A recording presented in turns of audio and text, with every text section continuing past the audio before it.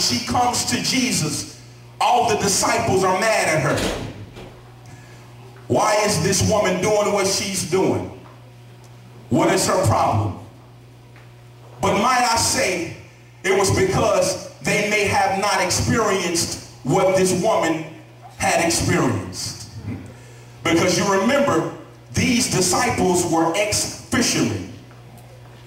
They were ex-tax collectors. The difference between this woman was she didn't come from a history of being a fisherman. She didn't come from a history of being a tax collector. The Bible just says that her sins were many. Please follow me with this. Her sins were many. Some people believe that this woman was a prostitute, that her lifestyle was obvious to be seen by the multitude of people, and they condemned her because she had a lifestyle that was perverted. Please follow me. A lifestyle of perversion. Something treacherous, something bad, something that possibly she knew if she didn't get a hold of, possibly it could have taken her life, a way of life, a lifestyle that she had been involved in. And this is the reason why she comes inside of the house, and she comes to Jesus. And she takes this ointment, or this, I would say, this perfume. Let me just bring it into upper terms. She takes the perfume and she breaks it and she opens it. I believe the reason why she breaks the ointment and she pours it upon Jesus was because the ointment possibly could have been a symbol of the lifestyle that she had been in. Because if she had been a prostitute, one of the main things that she may have been acquainted with was making sure that she smelled good for the people that she would invite in her house. The very thing that she would use in the world, the thing that she used in the kingdom of darkness, was the very same thing that she used to bless Jesus with. I believe because something had happened inside of this woman that the disciples could not experience. They had no revelation, and they had no mind of understanding why she was so grateful of what had been done inside of her.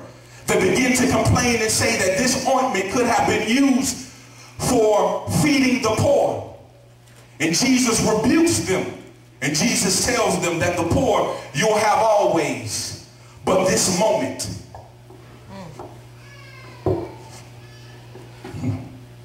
this moment that this woman is embracing is priceless. This experience, this testimony of what took place inwardly is a great moment. To the point where she is so grateful of what happens that her value system changes. And this is what begins to happen when you have a true encounter with Jesus. There's a different value system. I don't care what you was doing. I don't care if you was a NBA basketball player. I don't care if you was a rapper, if you sold millions of records. I don't care if you was a thug, if you was a pimp. I don't care if you was a stripper. Trust me, if you have a real experience with Jesus, I guarantee that your value system shifts. Amen. And then you will begin to recognize what is the most valuable thing. So again, in one side of her life, the ointment may have been used and it may have been valuable to her before. But after Jesus steps in her life, she transitions what is important and significant, and she identifies the greatest thing that I can ever be a part of and encounter is Jesus. Amen. This woman was grateful, I believe, because she had a lifestyle of perversion. The disciples didn't understand this because they didn't have the same issue as this woman. Again, they were fishermen. tax collectors. But this woman, the Bible said, had many sins. She then understands something that is the greatest thing that we can see. The greatest experience that she could ever encounter was what she endured after Jesus had healed the sick, after Jesus has raised the dead, after Jesus had healed the man with the withered hand, after Jesus had restored the sight of the blind. Might I say that that wasn't the greatest thing that he did? The greatest thing that Jesus could ever do in a person's life is deliver them from them.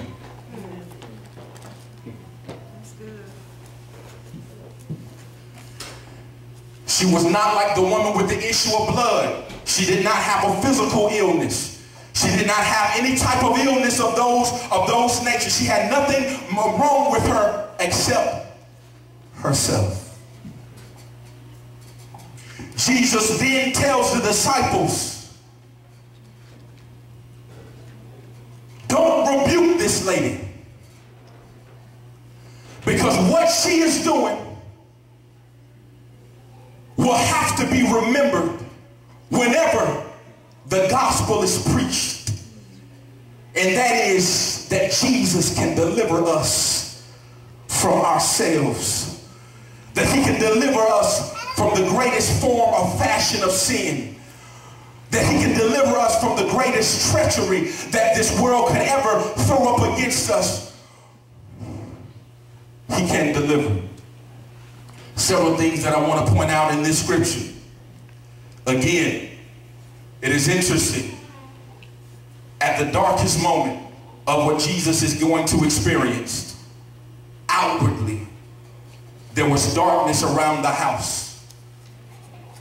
But inside the house was a great worship experience. And I believe this is how he works, y'all. Sometimes there are things that are brewed outwardly that seem as if it is extremely devastating, and that it will kill us, and that it will sabotage us. But I believe that at these great marks in our lives, it's the opportunity for us to come into a real encounter with Christ. Amen. Verse 8. It says that she had done what she could. She done what she could. And this is what happens when a person comes to Christ. You will begin to understand that there is something that you can do. If you really have an encounter with Jesus, you'll recognize that it is something that you can do. It is something that is awakened inside of you that you feel as if that you have to offer to humanity to get the message across to what he's done in your life.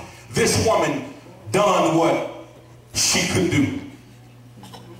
When the power of God really illuminates within you, he will enable you to do something. We shouldn't have to continue to encourage people to do things for the Lord. If he really works inside of you, we don't have to continue to remind you. We don't have to stay on you to do anything for the Lord, but it will be something burdened inside of the heart that illuminates something that it is for you to do. And this woman done what she could. The next thing that she does, watch what it says in verse 8. She has come aforehand to anoint my body to the burying.